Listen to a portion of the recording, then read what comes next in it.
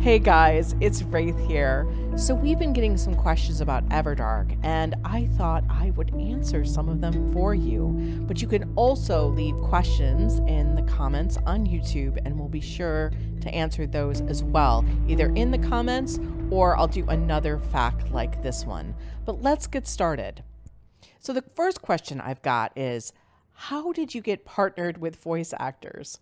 Well, the snarky way to answer that is we went out and hired them. It works just like the manga because that's the way we do things. We decide what we want to create and we hire people to make it happen. The actors are definitely our creative partners in this process because they all had decided they wanted to do it. It's 147 chapters, 70 to 80 hours of finished audio, which means that it's about 700 hours of work to get in there to get those per finished hours. And also I had worked with them before. So Her Grace Reads is working with me or will be working with me again on Sinners and Ashes. And I reached out to them because I'd had such an amazing experience with working with them. And they were at the professional and creative level that I wanted for Everdark. But they aren't working for free, you guys, or royalty share or some future share of the profits. We pay them up front. And this is the way we do all our projects. When we want to make something, we work out a budget. We think, can we afford this? And are we likely to make our money back? And we go from there. So this is something where we're literally hiring the best people we can hire, and they're coming in with all their wonderful skills.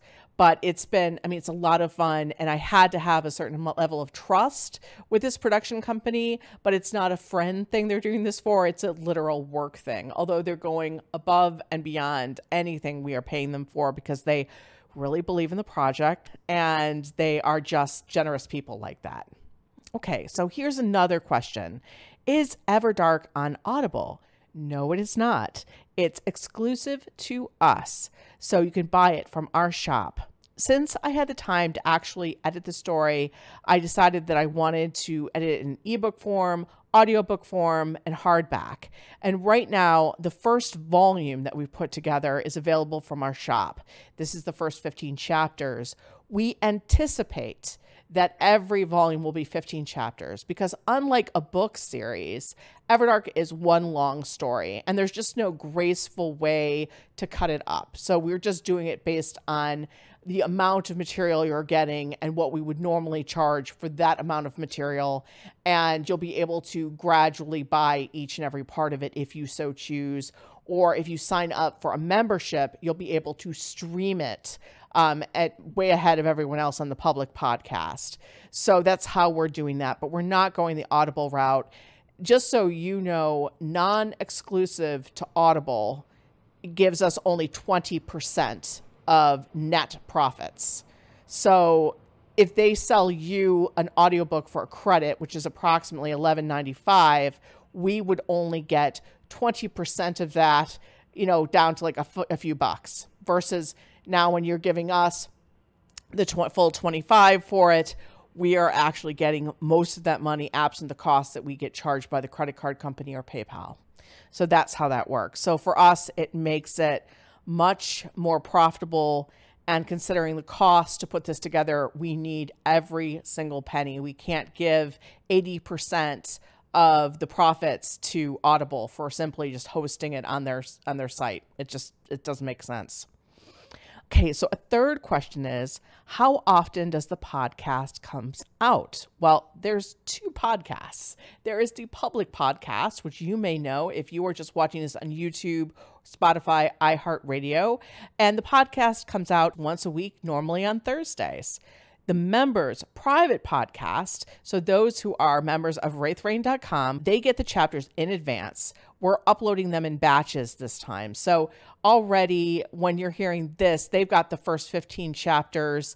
And then in August of 2022, we'll start uploading a bunch more. So they'll be well ahead of the public podcast. So if you've ever thought, gee, I really want to support Wraith and the team and the actors, the best way you can do that and reward yourself is to sign up as a member of Wraith Rain, and then you get to hear what happens next right now.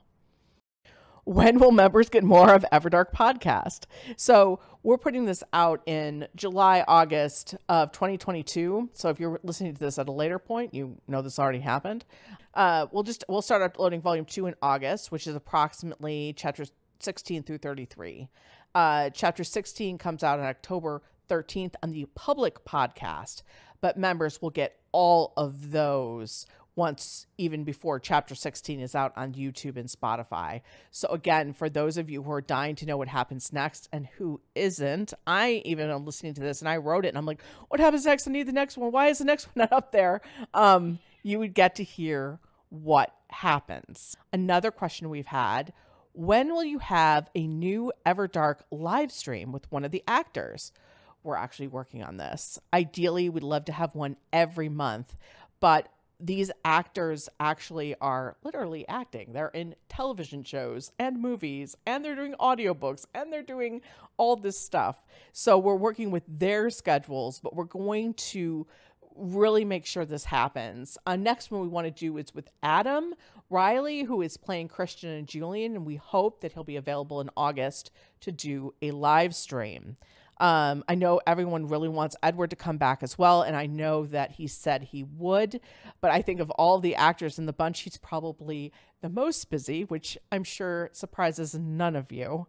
But he's also got to do Cinders and Ashes for me, so he might be hiding from me. No, I'm only kidding. I had such a blast talking with Edward last time, and I think we all had a really good time. You guys can tell me in the comments if you listened to that, if you enjoyed that, but it was such a good time. We definitely, by the way, want to have a live stream in October, and are working on scheduling that out with multiple of the actors, because that's going to be the end of the first volume and it's vampire season. So hello, we have to have one in October, but we'll get back to you on dates for that. Another question is, why are you being so cautious about the sex chapters? Tons of people put up sexual content on YouTube and Spotify and don't get in trouble. And our answer would be, yeah. And we used to be one of those people who uploaded sexual content without getting in trouble, until we did get in trouble. So it's in our history now, and any YouTube staff who looks at our content and sees that history will be more than likely to give us more strikes in the future than a first-time offender. We got off with a warning, but because we're gay and YouTube staff can be they're like sort of all staff out there, they're a little biased against the gay content, we're in a danger zone. And legit, you can read their TOS to be it's very broad on purpose. It's broad and vague. So you could drive a truck through that thing and they could say that you violated it. As for the podcast going to, like, for example, Spotify and iTunes and everything, people are like, well, I thought that, Spotify was much more open to this sort of thing. First, I would remind you guys, gay content is not viewed the same as het content. It just isn't. There is a thumb on the scale in terms of whether they consider it obscene or not. Literally, that's just how this always is. Gay equals porn, that's how it goes. I can tell you that iTunes is especially prudish. And so we have one stream that goes to Spotify, iTunes, iHeartRadio, all of it. So even if for some reason Spotify was more generous in terms of what it views as violating its terms of service or not in terms of sexual content, that same podcast has to also meet the requirements of Apple. And the Apple terms of service, believes me, makes YouTube's look libertine. So we're just not going to risk getting shut down.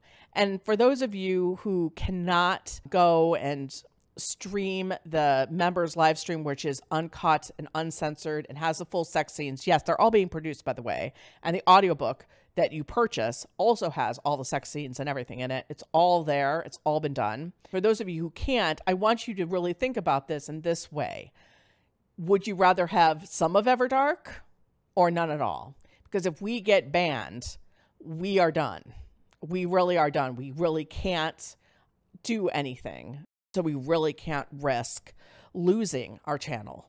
That's sort of where we're at. So just to make sure it's completely and utterly clear, there will be absolutely no sensual content on the public podcast.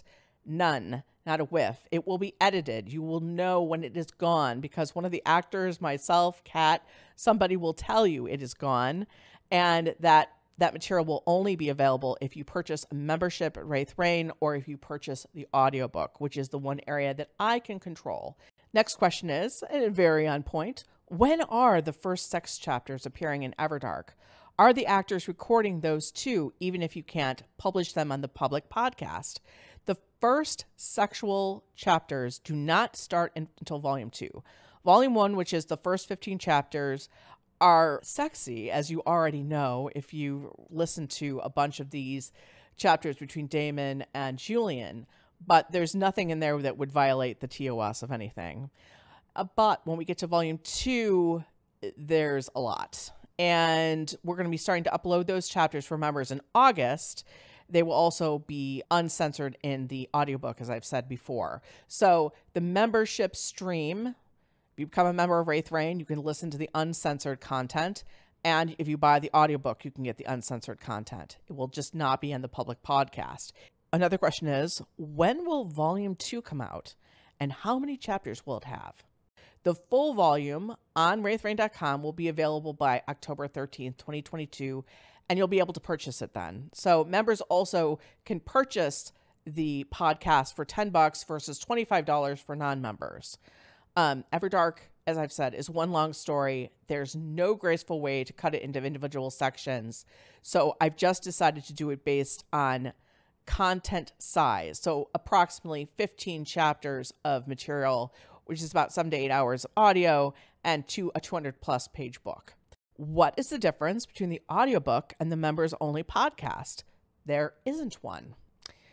Well, the content is exactly the same. The audiobook is downloadable though, and members can buy it for more than half off from the shop. So they get it again for $10 versus $25 if they wish to. The members only podcast, when you're a member of wraithrain.com, is you're streaming it. They have all the chapters. They're completely uncensored. So you get all the sex scenes. You get everything in there. It's just a stream, but you can't download it there. The audiobook is the thing that you can download and listen to offline. So I hope that explains things for a bunch of people. I know that we're going to get some people, as we did before when YouTube gave us that strike, who feel left out, that they can't listen to the full audiobook. And I do understand that, but we are giving you as much as we possibly can for free. But those scenes now we have to keep back. We have no choice about it. And I know that many of you have asked me many times how you can support the podcast and us and make sure stuff like this happens. Buying a membership, buying an audiobook, buying the ebook of Everdark really helps us out. As you all know, the actors don't work for free, and nor was the cost of editing for free, nor mastering for free. Nothing is for free, my friends. If it inspires you even a little to spend, that $9.95 for a month of membership, or that $25 for the audiobook, or the $4.99 for the ebook, that really goes towards offsetting that cost that we put into it to bring you these really amazing actors doing this story that I polished and worked on very hard. So it's a way to say to yourselves, well, I'm going to treat myself and I'm going to support the thing I love by purchasing this. I have gotten also questions about my live streaming Empire of Stars. The plan is this, and we're going to see if we can do it. I cannot do live readings of sex chapters anymore. There's just no way possible. Again, can't do it.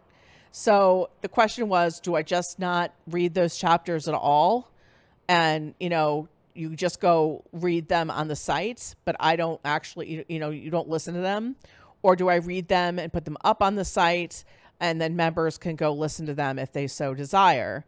What we are leaning towards, if we can technically do it, is putting up a separate Empire of Stars stream on Wraith Rain, and it will be sort of the same deal that you have for the Everdark stream. You'll be able to hear the entire sex chapters and all of this stuff, but they will not be on YouTube, Spotify, or anything. So if you want to listen to that, you're going to, again, have to sign up for the site. I really want to let you guys know we're doing the best we can to give you the most we can, but we are limited. So that is what we are doing now. I am sure you have more questions. Please, if you're listening to this on something other than YouTube, come to the YouTube channel and, write your questions in the comments or email us, and we will either answer your questions in the comments below, or we will do another FAQ. So we need to know what you don't understand or what you are hoping for, and we love to hear it. Thanks, guys.